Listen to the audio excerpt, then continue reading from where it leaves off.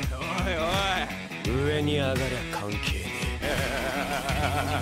we begin? The winter is coming. I can do this all day. Tear down this wall.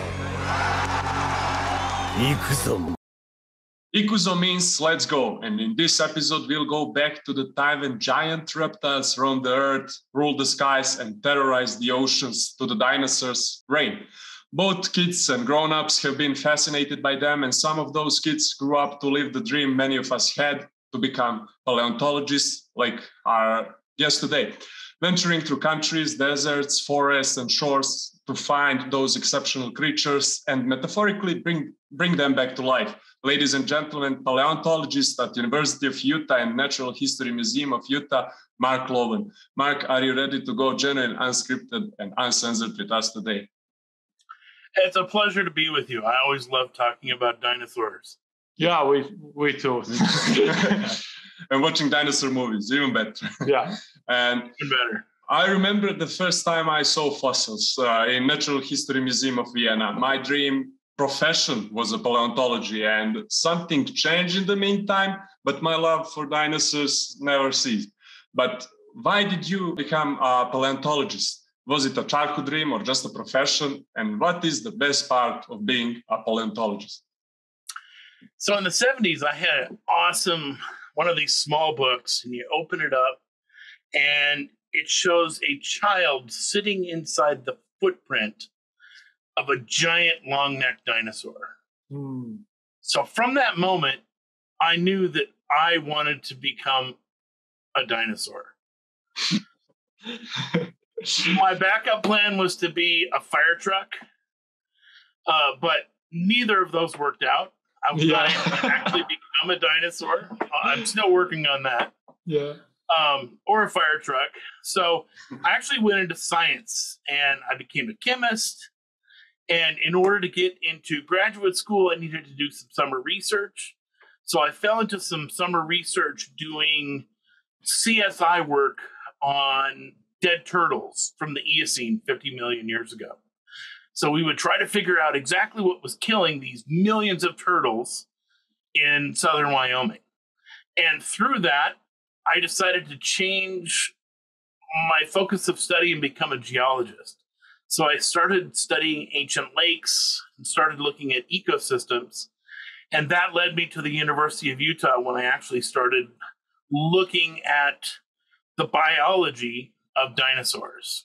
I got lucky coming to the University of Utah. We have an amazing collection of fossils that have been collected before.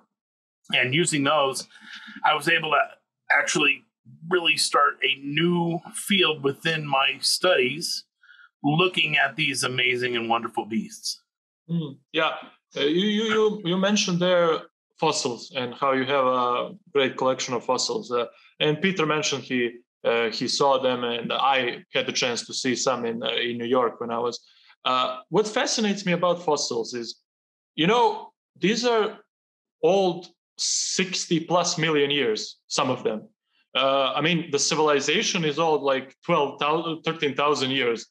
How is it to work with these, things that carry 60 plus million years of history with them? Are you kind of humble? Because I honestly feel humbled when I know, damn it, this place is so old. This is crazy. What is the feeling around that? Or did it become just a job for you? No, it's definitely humbling. And to be honest, some people ask me, why are you a paleontologist? Selfishly, it's in order to time travel. Yeah. First, for me, it was looking at rocks. We would drive by the rocks that are cut on the side of the road as a road goes through a hill.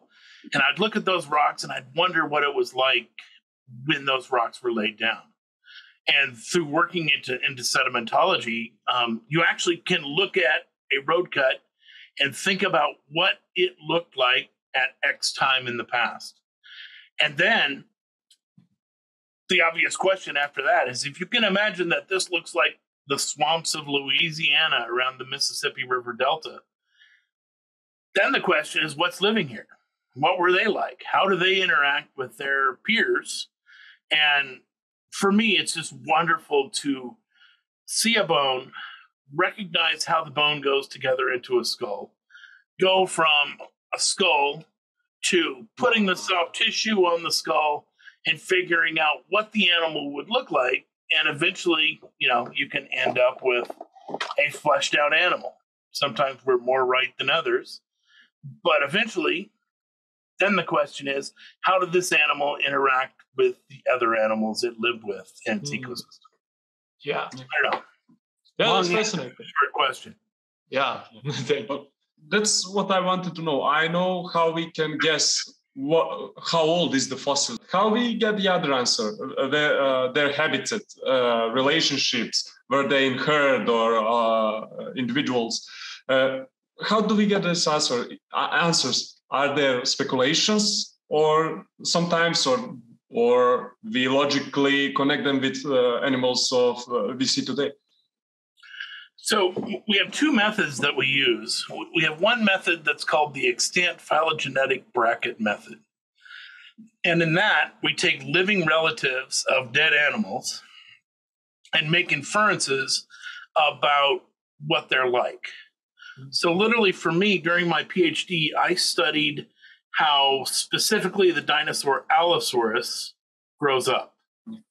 And Allosaurus is this dinosaur behind me on the wall. Yeah, So we know what it looks like. Yeah. it's this is a middle-aged animal, probably about 17, 18 years old. Wow. I was looking at how they grew up from 2 years old to maybe 28 years old. Yeah. And looking at that, I was looking at changes in the bones. And then I started to realize that scars on the bones actually represent muscles. So I helped dissect the hind leg of an ostrich. I looked at dissections of chickens and alligators and things like that. So we can pretty confidently, very confidently say what muscle is going where on a dinosaur. It's inference, but the scars are there. It's really good evidence. Then you can talk about and start to build models of how these muscles would move the animal. So people have made computer models in which they're looking at the muscles and they're able to say, like, for instance, one of my colleagues can tell you that it's impossible for T-Rex to go 35 miles an hour like it does in Jurassic Park. Yeah. Physically, it doesn't have enough muscle mass in its leg to actually do that. Yeah. And then eventually you can get even farther up into what we call the pyramid of inference.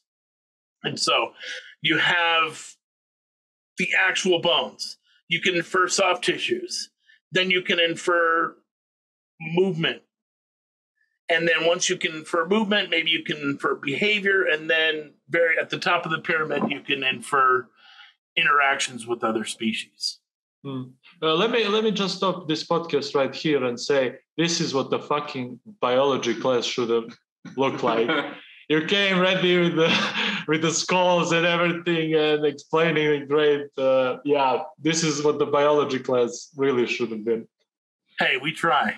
So at the University of Utah, I teach two classes. One of those is World of Dinosaurs, in which we really learn a lot about dinosaurs. And the other one is Science and Cinema, where, we basically punk bad movies to figure out what the science is behind them, what's right, what's wrong, and learn a little bit along the way. Yeah, that's cool. Well, when I first saw those fossils, those bones of the dinosaurs, I couldn't hold up. I had to touch them in the museum and everything started beeping, but it was worth it. And you have more chances than that. You have the chance to name them. And you were in the team that named Cosmoceratops. Am I right? Cosmoceratops, yes. Yeah. And how does it feel to name the dinosaur? Is it like the baby or? And that was a cool name. How did you come up with such a cool name? Of course. So, Cosmo is kind of a two-faced god. And so when we found it, it was one of the first. There are two families of ceratopsians like Triceratops. there is one family that we call the centrosaurs, and then there's another family that we call the chasmosaurs. Triceratops is one of these chasmosaurs. And Cosmoceratops belongs to the Triceratops line. Mm-hmm. But in some ways, its curled over horns on the top of its frill actually look more like this other group over here. Yeah. So we called it kind of two-faced because it's pretending to be like something it isn't. Yeah, it's in both. It learned a little bit more sense, but it's definitely cool. So we try to find a cool name. Another one I named that I'm super proud of the name is a dinosaur called Lythornax. And that's an ancestor to T-Rex. But its name, we went back to the ancient Greek to find descriptors of this animal, and we found words for the king of gore. So, its name actually means Gore King, for the king of gore. Yeah. So, we try to be clever a little bit. Yeah. Let me ask you this. You were talking about your research findings that you did in Utah and places, deltas of the rivers. But remains of the dinosaurs have been found on all 7 continents. Have you maybe had the chance to do a research in here in Europe or maybe Asia or South America? Did you travel and you did the research?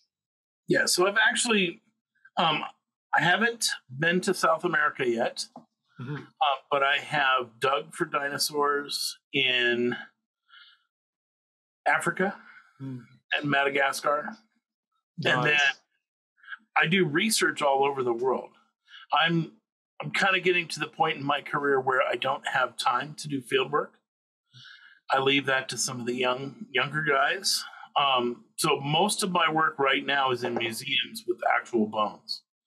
So if I find a dinosaur today in North America, it's going to take me a week or so to figure out whether I want to dig it up. Is it complete? Is it just one bone? If it is, then I have to ask permission from the government to make a large excavation. So it's probably not going to be until next summer that I actually dig it up. And depending on the size of the dinosaurs, it can take anywhere from 3 weeks to a month or longer to actually excavate it onto the ground. And then if the bones are big, I have to helicopter them to a truck. So it may take a couple more months to get that back to the museum. Once it's at the museum, it can take up to 3 years to painstakingly prepare all of the dirt away from the skeleton. So that dinosaur Lythornax that I described in 2013 was actually found in 2008.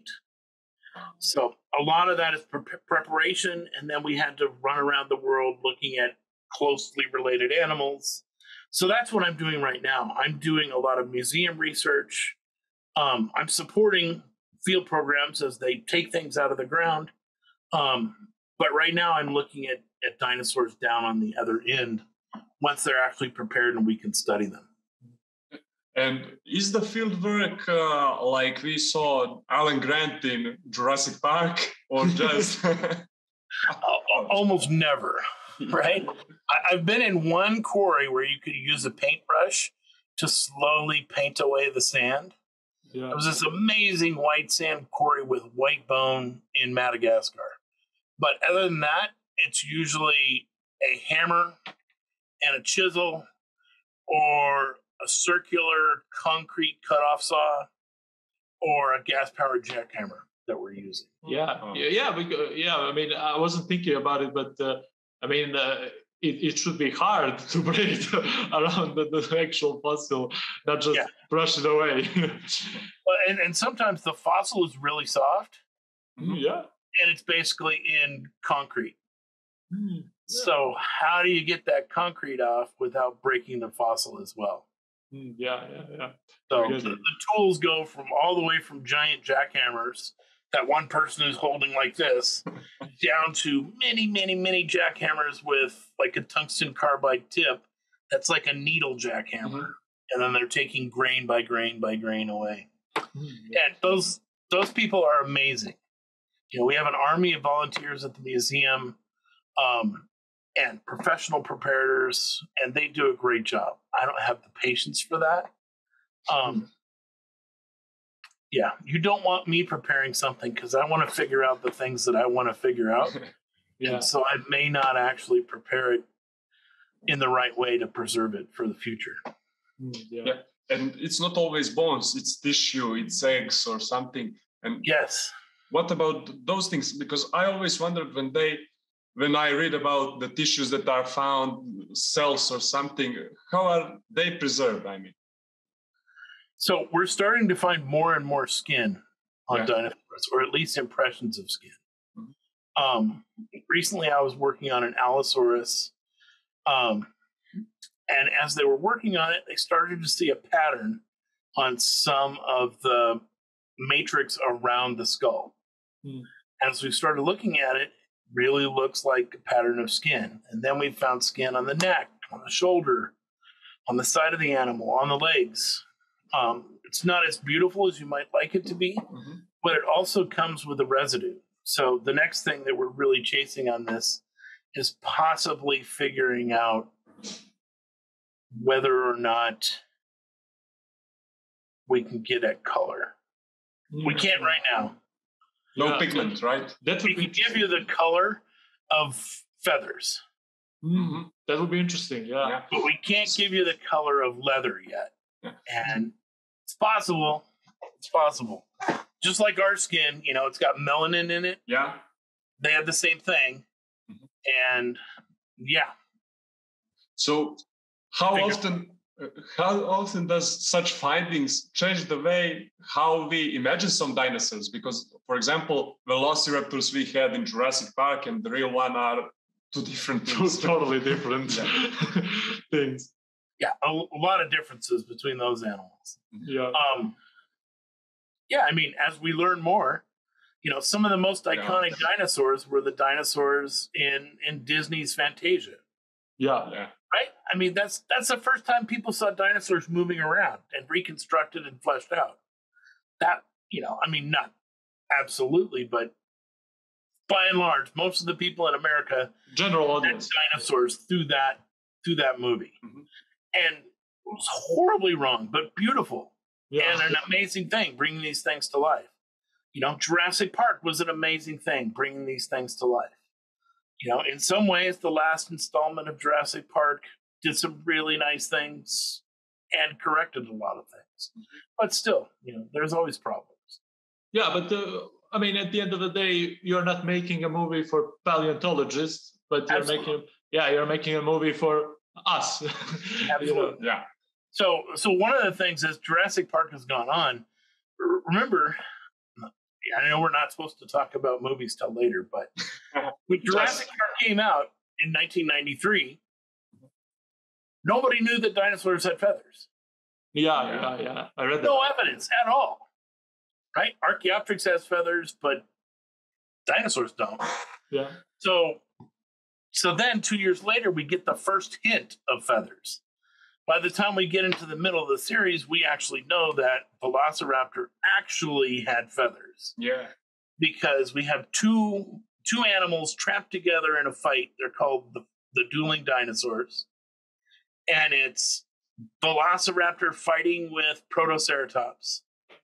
Velociraptor has its arms in the guts of Protoceratops. And then Protoceratops is grabbing his other arm. He's got his claws in its belly. But they died there together fighting as the sand dune collapsed in on them. Wow. But this bone right here on the edge of the arm of Velociraptor has little bumps going down the ulna. And those are only for the attachment of flight feathers. So we actually know Velociraptor itself had long feathers on its arms. Could not fly, but it has feathers. Isn't that what you just described amazing? I mean, for history to move its way, if that didn't fall, if they didn't fight at that moment perfect, you would never discover it, basically. That's crazy. And we discovered it. Yeah. Right? Like, how many times did that happen, back then? Maybe 0.001%. And how many times do we find everything that happens? Way even less, right? It's phenomenal. Yeah, that's pretty cool. So, I mean, the other thing about Velociraptor is, this is the skull of Velociraptor. Mm-hmm. If you had some work boots and a stick, you're probably not too afraid of this animal. Yeah, it's not the size that it is in Jurassic Park. It's not the Terminators. Yeah, they're basically. So I mean, this is its claw. I mean, it's big. You wouldn't want to get in close with that animal. But the same year that Jurassic Park came out, they found Utahraptor here in Utah. Wow. And this is the size of the Velociraptors in Jurassic Park. So at some time, much earlier than Velociraptor, there actually was a raptor out there that was the size of those animals. Mm. Now, at the same time, it doesn't bother me that the raptors don't have feathers because it's an iconic character of a movie. Yeah, it's basically... I don't want them to make Velociraptor into this tiny thing that doesn't look anything like Velociraptor in the movie. Yeah, the character, let's leave it alone. We got our feathers with Pyroraptor in the last movie, so it's all good. Yeah, basically iconic villains of the cinema are Velociraptors. I mean, I was scared of them when I was little on the Jurassic Park. It was legendary. Legendary. Yeah, and I have to ask, what are the chances to find fossils in our backyards? Did it happen? So it depends on where you live. Mm-hmm. Yeah, obviously. Yeah. For example, in Utah.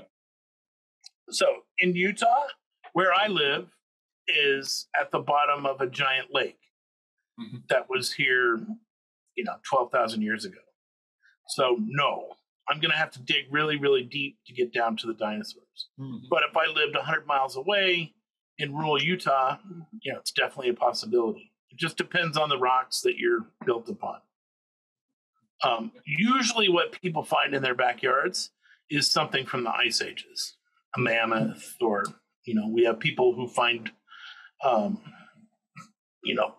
bison-like animals and muskox in their backyards here in our city. Well, cool as well. Yeah, I would like one.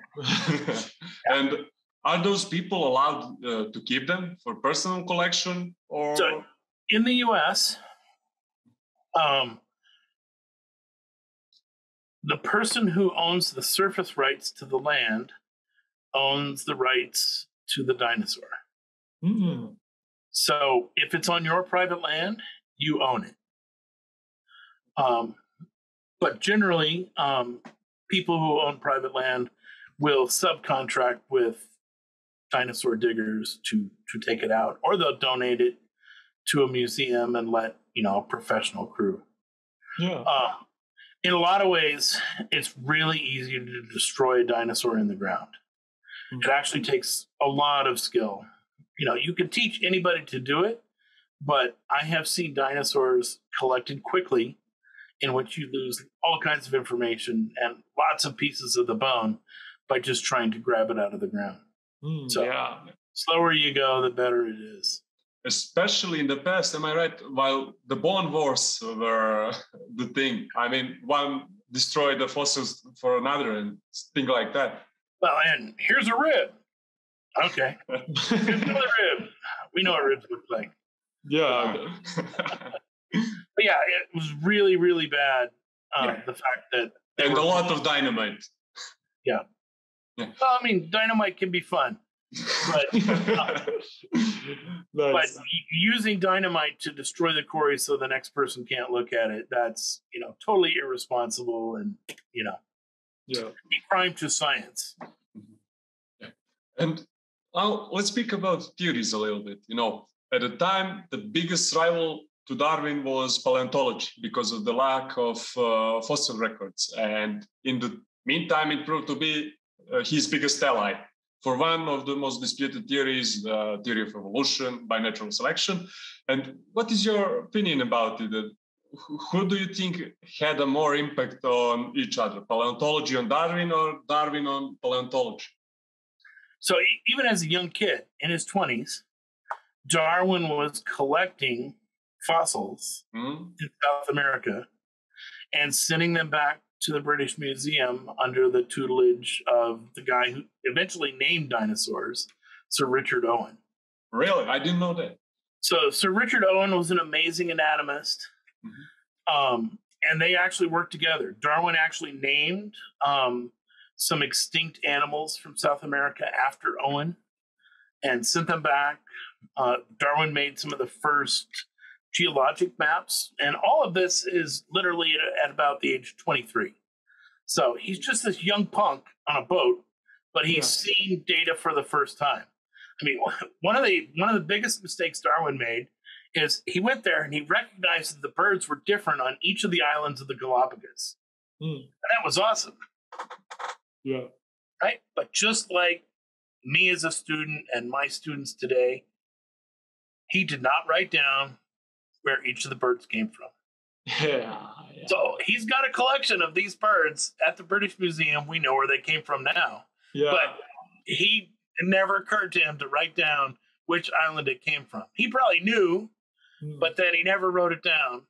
So, Darwin made all kinds of mistakes. But him looking at fossils and how fossils changed over time really made it clear to him that animals come and go. They go extinct, new animals arise, and it's, this fluorescence of life where animals come from a common ancestor and move out. This is something that Sir Richard Owen, who named dinosaurs in 1842, totally could not accept. And the two ended up being quite bitter enemies. So, like, the best paleontologist and scientist of the time, an amazing anatomist, just could not accept this idea of species changing over time, and instead believed that they were specially created and somehow transported on Noah's Ark. But yes, definitely. And one of the things that Darwin says in his original book, Origin of Species, which unfortunately never identifies what a species is, but that's another problem. But in the Origin of Species, he says, the best criticism for my arguments is the lack of transitional fossils. Yeah. The very next year, they found a feather in dinosaur rocks. Nice. That was Archaeopteryx. Right? Yeah, and then 1861, they found the first specimen of Archaeopteryx. So he actually predicted that you should find transitional fossils between groups. Archaeopteryx was a good transitional fossil between reptiles and birds. I mean, it was a bird. It had flight feathers, it had wings, it could fly, but it had a long tail, it had teeth, it had separate bones in its feet, it had claws on its wings. So to them, that was a really good transitional fossil or missing link between birds and reptiles. But then it took us all the way really till 1969 to actually figure out that birds actually came from dinosaurs. I mean, there were some hints at first, but people thought that birds were related to dinosaurs, but maybe not descended from. But pterodactyl came after Archaeopteryx, am I right? So that's a different story. Yeah. So pterosaurs, they're awesome. And pterosaurs... Of course, you have one model. I do, but they're not dinosaurs. No. They're absolutely not dinosaurs. No. You would get them in every plastic bag of toy dinosaurs. But a pterosaur evolved before or right at the same time as dinosaurs. And they share a common ancestor. So dinosaurs and dinosauromorphs in their group, their closest ancestors are the pterosaurs. But pterosaurs are outside of dinosaurs. They were almost likely warm-blooded. They have a very similar lung system and things like that. But pterosaurs are not dinosaurs. So we actually have older pterosaurs than we have dinosaurs. And they go all the way up to the end. And something happens to pterosaurs, all the ones that have long tails disappear right when birds really start going crazy. So we think that birds evolved right around 160 million years ago. And by 130 million years ago, there were no pterosaurs with long tails. So maybe, there's a correlation. And then pterosaurs eventually became giraffe-sized, living alongside T-Rex, and basically became so specialized that there was no way they were going to survive the extinction at the end of the Cretaceous. Oh, yeah. That's interesting, yeah. And if pterosaurs and dinosaurs are different species, what about marine dinosaurs, mosasaurs? Are they dinosaurs? They're not. So if you've heard of a Komodo dragon. Yeah, we heard. We love it. I love that animal.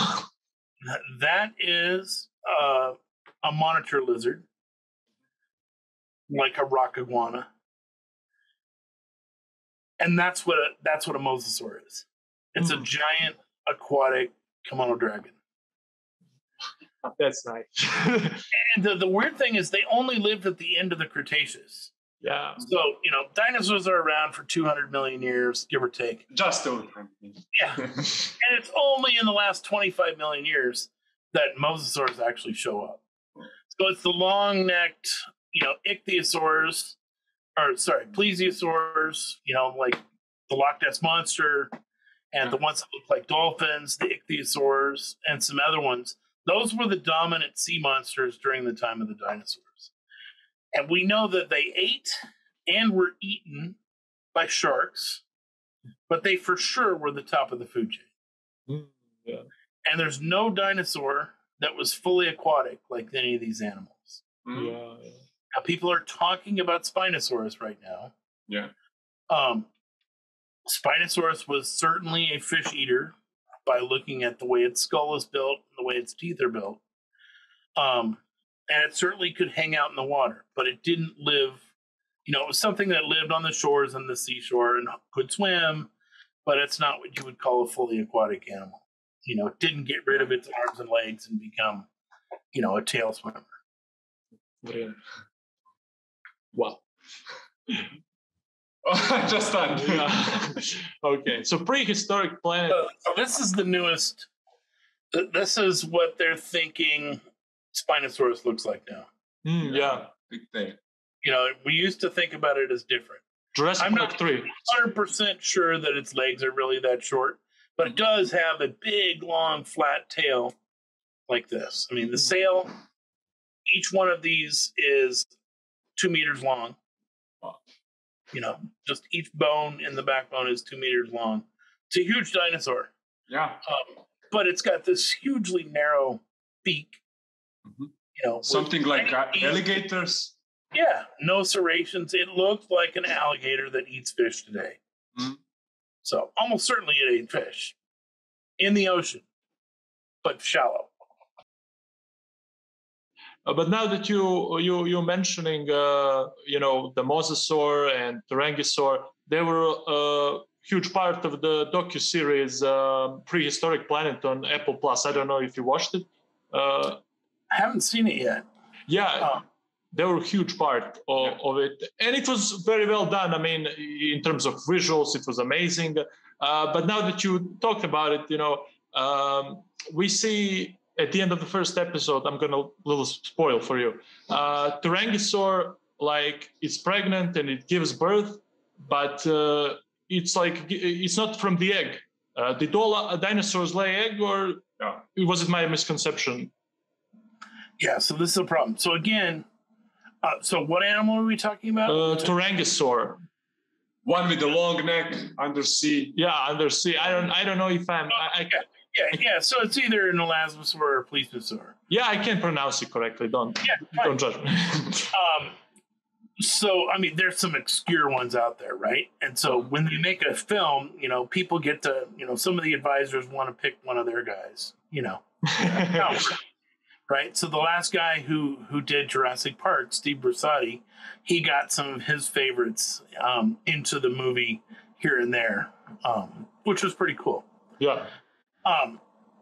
But again, so these animals are not dinosaurs. right? No marine reptile is a dinosaur. And amongst the marine reptiles, there are three major groups. There's one group that includes the long-necked plesiosaurs. Yeah. And then they also have the short-necked pliosaurs. And then there's the mosasaurs, which are famous from Jurassic World. Yeah. Then there is the ichthyosaurs that look like dolphins. Mm-hmm. Across those animals, there's actually a variety of different birth strategies. So just like in snakes, some snakes give live birth. Yeah. But they still have eggs. The baby snake comes out of the egg inside the mother's body. Mm. And so this is definitely a possibility for some of the marine reptiles. And a study actually just came out in which, the difference between a bird egg and a turtle egg. You know the difference? Yeah. A turtle egg is leathery and soft. Yeah. And a bird egg is hard and calcinated. Yeah. So many of these marine reptiles, and I would say all, have soft eggs like turtles. And so we actually have one egg from, I believe it's a plesiosaur, but it could be a mosasaur. So you have the soft egg that the animal came out of. So, it's a combination of, are you laying eggs like a turtle? Or are you hatching the eggs inside your body and letting the animals come out? Mm-hmm. Now, some of these animals could get up on land. Like a mosasaur and a plesiosaur probably could get up on land. So there's talk, did they have a reproductive strategy where they laid eggs like turtles? But things on the like beach. Yeah. Yeah. On an island somewhere, no dinosaur can get to it. I guess all you have to worry about is pterosaurs and birds. But we do know that the ones that look like dolphins and sharks, the ichthyosaurs, they are giving live birth and the pups are coming out. And there's a famous one at one of the museums where the pup is stuck hanging outside of the mother, and the mother and the pup died and fell. Keep in mind, all these groups of animals have to breathe every, 20 minutes at least. So, that's a problem. And that pup actually came out backwards, because what we found in other pterosaurs is the pups, you can't make my hand do that, but the pups actually swim out. Yeah. So there's like 4 pups from ichthyosaur, and they swim out first. Go up to the surface and take a breath and start their life of, eating fish. Something like that was in the prehistoric plant. Yeah, prehistoric plant. I mean, it was the long neck, like you spoke. It gave live birth, and it immediately swam to the to breathe air. Yeah. Right. And you saw in the trailer, if you watch the trailer, that T-Rex is swimming. So how possible was for T-Rex to swim? Listen, I haven't met an animal that can't swim, really. Yeah. Yeah. I mean, okay, maybe some land tortoises have a difficult time, but, elephants can swim, hippos can swim. Hippos literally swam across the Mozambique Channel, which is 400 miles. Yeah, amazing. Relatively recently, and got to Madagascar from Africa. Or they rafted on some floating vegetation or whatever, but they made it. Hippos can swim real well. Elephants can swim real well.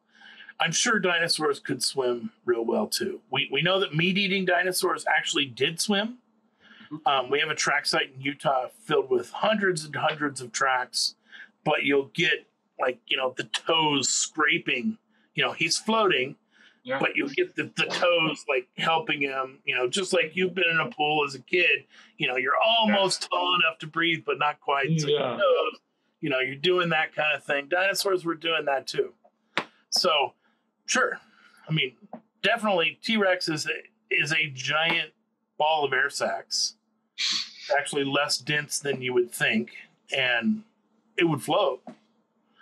And we actually find dead dinosaurs floating out to sea and going a long ways, like 200-300 miles away from the coast. We'll find dinosaurs. Yeah, but how now that you mentioned it, how different is the process from getting maybe fossils from the, if you can find them for the marine dinosaurs or like water? Now you said that there aren't dinosaurs, but those kind of animals from the land. Yeah, so I can think of 5 dinosaurs that have been found in ocean rocks. And they've all been found by people looking for sea monsters.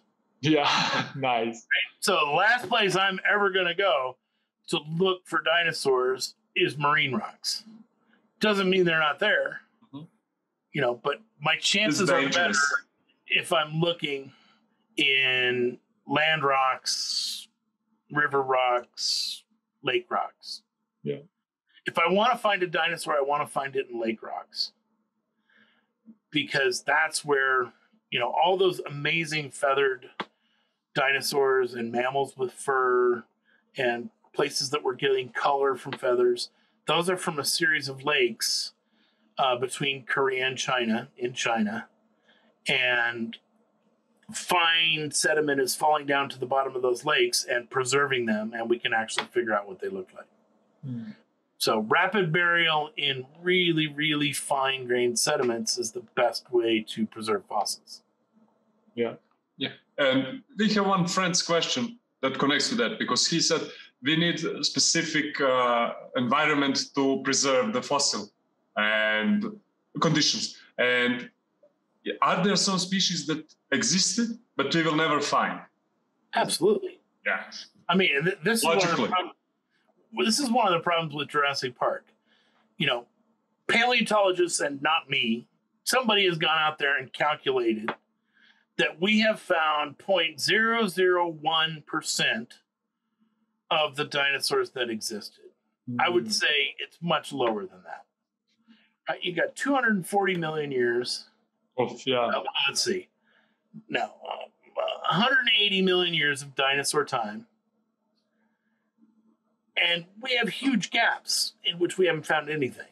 At any given time, there's probably 20 different dinosaurs living in any given location. The hilarious thing is in Jurassic Park, they go and they get the amber and they get the mosquito. And those mosquitoes only bit dinosaurs that you've heard of. Yeah. But could they bit them all because they have the hard skin and everything? Yeah, but I mean, they bit Ankylosaurus. Nothing has harder skin than that. They bit Brachiosaurus. So, I mean, I get it. You wouldn't want to, they brought in weird new dinosaurs and called it genetic engineering. Yeah. But yeah, the chances of you getting T-Rex and Stegosaurus, and Dilophosaurus, all from your mine in Costa Rica, no. Sorry. Yeah. But that explanation worked perfectly for me as a kid. Yeah, to be honest. Yeah. Me too. Yeah. So I was always fascinated by, you can stop the frame in the VCR and you can see all the different dinosaurs that they had in Jurassic Park 1, but they don't show you. Yeah. So like Allosaurus, which is one of my favorite dinosaurs, was in there, but we never saw it. Stegosaurus was in there, we never saw it. So they had to wait to the sequels. Yeah. And we as a kid, we heard about the meteorite strike and extinction. So in my imagination, it was just a big rock, just like moon. One day it hit and everything went to shit. Yeah. That was but it's not like that. What's the reality? No, it is. Well, I mean, was it multiple shots? No, it was one shot. But, I live in America, so, Americans have an Americocentric view of the world, right? Yeah. But if you're a dinosaur living in America, it was a really nice day, and then everything fades to white. Yeah. A real bright light, and you burn up and don't even know it. Yeah. The ring of fire went all the way into Canada, burning everything, and within a few hours, you've got this rain of molten pieces of rock coming down. It was really, really bad here. So almost immediately it devastated all the dinosaurs living in North America. Mm-hmm. And within 8 hours later, the temperature on the other side of the world got to 200 degrees. That's just the ambient temperature. Mm. So yeah, some things lived, but they're small and they're generalists. And maybe they were hiding in a burrow or behind a tree. Cockroaches. Yeah, cockroaches can survive anything. Yeah. And mammals. Yeah. Indestructible. But I'm actually glad that I heard you confirm it, that just fell and everything went. Yeah, I mean, there's a great quote in a new book, and it's like, basically the entire asteroid was about the size of from the Earth to where airplanes cruise at altitude, 33,000 feet, across. Yeah. So it enters the atmosphere, it pulls a vacuum of space all the way down to the ground. It ejects chunks of everything into the atmosphere. There are pieces of dinosaur on the moon for sure. Oh, that's an interesting thought, actually. Yeah. Yeah. So Google dinosaurs on the moon, and you'll catch that. Catch that quote. But yeah, it's just, it's not like in Armageddon where there's a slow, lazy charcoal briquette coming across the sky. It was like zap, boom, light. Over. Yeah. We had 2 continents at the time, right? Or more? No. I mean, so we had what we call Laurasia. Yeah. And Gondwana, right? We had Gondwana, but both Antarctica and Australia and India had split off from Gondwana and were separate. Yeah. So India's on its way to the Asia, to create the Himalayas. But yeah, it's an island by then. Yeah, because volcanoes, right? India is just an oozing plateau of volcanic lava. Yeah, their geography isn't the greatest one, definitely. And I have a little speculation now, because you said all dinosaurs could swim, but not for long distances, right? But the distance between today's North America and Asia on the Russian part was closer, am I right? Is it possible for some species to cross between the continents? They walked. So at times, dinosaurs walked across the Bering Strait. Really? Just like people did, at some time. Now we know that people walked across the Bering Strait right about 14,000 years ago. Yeah. But they probably went earlier, because now we're starting to find good evidence that people were on North America at 28 and 23,000 years ago. Way too early. 10 years ago, no one would have believed this, but it's solid now. Yeah. We basically, hearing you speak, I always remember how actually we know a little about our species, let alone dinosaurs. About our species, we know so little. It's kind of frustrating, We know so little about anything. Yeah. Right? We think we know everything, but, next year we're going to learn something different. Yeah. The amazing thing is just, I've been teaching, sciences cinema type classes, since about 2000. And, we would talk about climate change and everyone would just roll their eyes and not believe it. But I would say 98% of students accept that the world is warming and it has something to do with humans. And I think we're actually getting to a place where we couldn't have even predicted where things were going 20 years later in 2000. Like, the things that are happening this year because of climate change are so far beyond even the craziest screaming radical scientists out there talking about climate change. It's pretty amazing. So this is something we're going to get to watch. We're going to get to watch the destruction of our world in slow motion compared to the dinosaurs instantaneously losing theirs. Or if we drop a couple of nukes, it's going to be instantly even faster. Yeah. Well, that might give us some cooling. But like throws enough stuff into the atmosphere. Now we have a blanket. Yeah. But it also can go back to, it can actually be hothouse. Yeah, So we'll it's see. unclear how global nuclear war will affect us. So nuclear winter, hothouse nuclear blanket, it's actually tough. Yeah, everybody wins. Everybody wins. You're a cockroach. Yeah, you're a cockroach. Yeah, they're gonna outlive us and aliens and. Well, like Dr. Malcolm says in Jurassic Park, life finds a way. Yeah. What can I Life say? finds a way. Yeah, and I mean, But at some point, 8 billion years from now, the Earth will be inside the sun's orbit. Yeah. So we have 8 billion years to figure out how life is going to get off this planet. And then we can ask, is that a good idea? Yeah. I don't know. I know. I doubt anyone knows. Yeah, but that's not the kind of questions that people generally think about these days. But speaking about climate changes, I mean, climate change would happen even if people weren't here, but just a few billion years later. Am I right? Because we had ice ages and everything. Climate's definitely changed. Yeah. They've gone back and forth for the last 200,000 years. But the We get the support there. we should be getting colder, Yeah. Yeah. but instead we're going the other way. Yeah, that's fucked. Yeah, that's not good.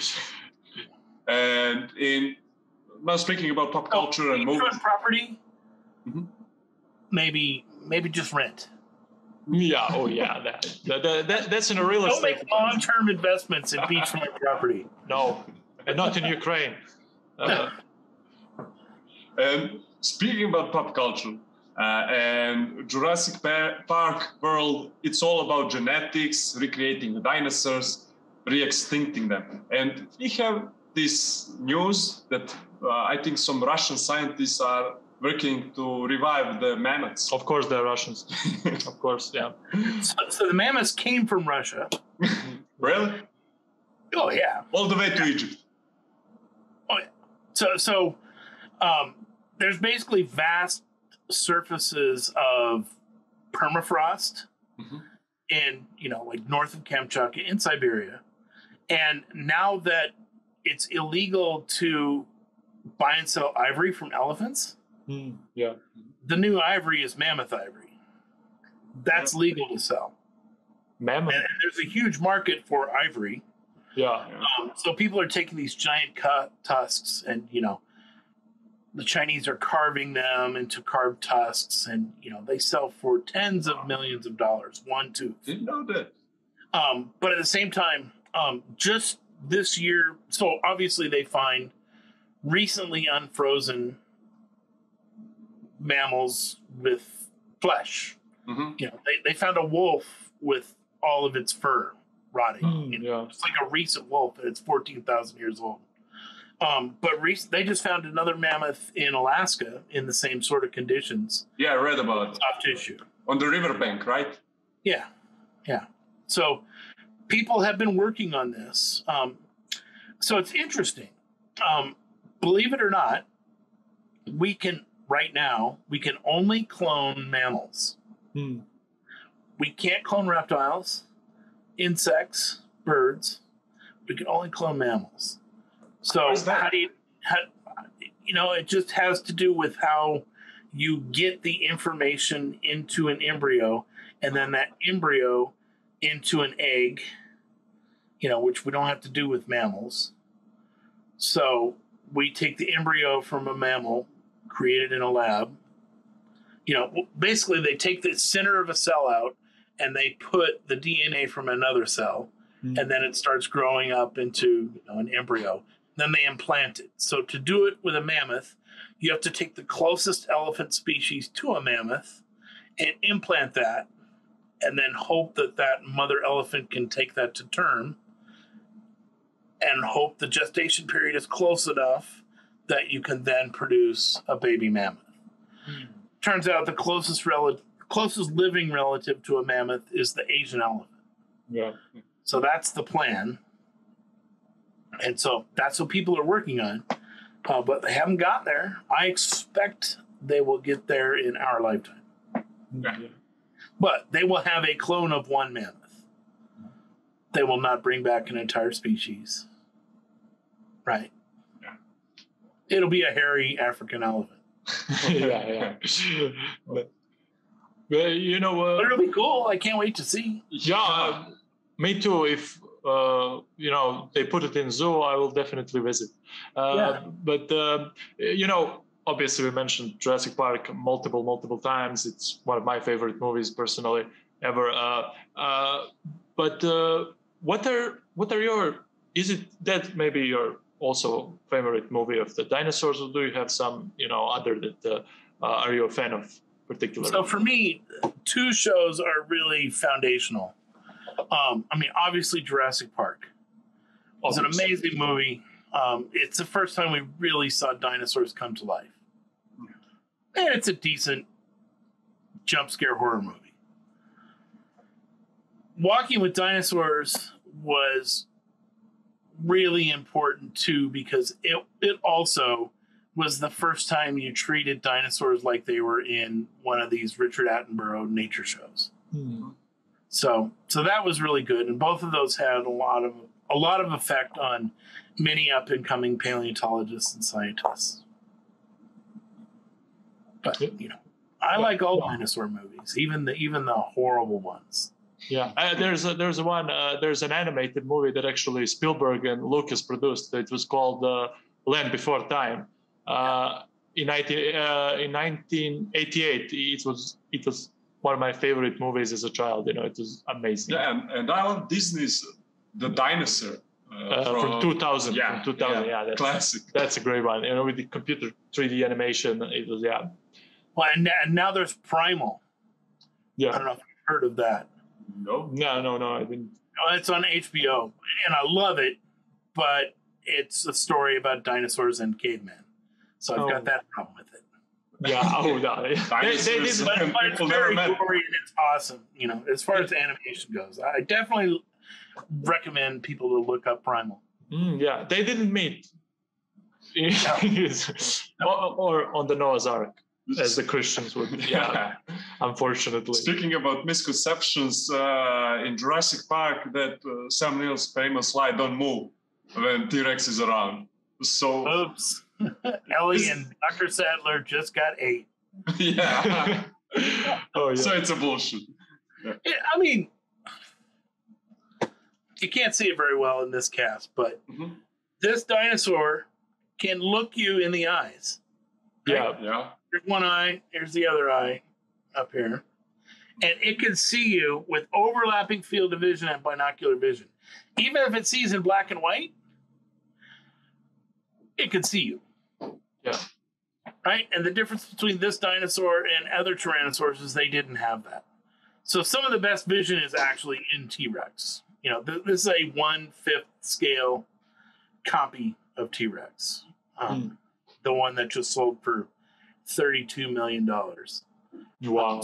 So imagine this animal, you know, expanded to 5 times. That's what T-Rex is like. Yeah. It's an amazing animal. But yeah, I'm certainly not taking my chances with Don't Move. Yeah. You know? But one of the things that I mean, it happens in basically all the movies. And again, I get it. But you know, when predators attack in the movies, they usually scream, like they roar before they attack. Now, why would they do that? Actually. So I actually have 2 hybrid cats. So I have house cats that are hybridized with the African serval, which is a wild cat that lives in the plains. They're big cats, like 30 pounds. But being small cats out on the savannah, they totally fight and attack silently. Yeah. So you'll hear things knocking over and you'll see these 2 cats fighting. But like making noise is not what animals do. Like if you go to the savannas in Africa and watch lions take out gazelles or zebras, you know, they'll scream literally. But, you know, the predators are not making that noise. Logically. Yeah. And speaking about it, there's this pop culture famous battle between Triceratops and T-Rex. And T-Rex always wins. Is it possible for Triceratops once as an underdog to win against the T-Rex? Yes. So My favorite. So there's another fighting dinosaurs specimen. Right? So the fighting dinosaurs are those two, Velociraptor versus Protoceratops. Mhm. But recently, a specimen of maybe T-Rex and Triceratops came up for sale in Montana, and it's actually been sold to a museum, and we'll hear more about it later. But this was billed as two animals fighting and both dying together. So I've seen it. It looks like the skull of the Tyrannosaur is crushed. Its teeth are broken off. And its teeth are in the tail of the Triceratops. So just totally arm waving. And, we'll have to wait for the actual study to come out. But here's a scenario that was painted by the people who owned it as they were trying to sell it. There's a sick Triceratops out there. The young T-Rex comes over, bites it in the tail. The Triceratops kicks it in the face, and they both lay there and dead. Right? They're both dead together, and then we're slowly covered by sediments later. But we'll have to wait for that one. So some museum somewhere out there has that and will actually tell us what happened. But yeah, listen, it's David and Goliath.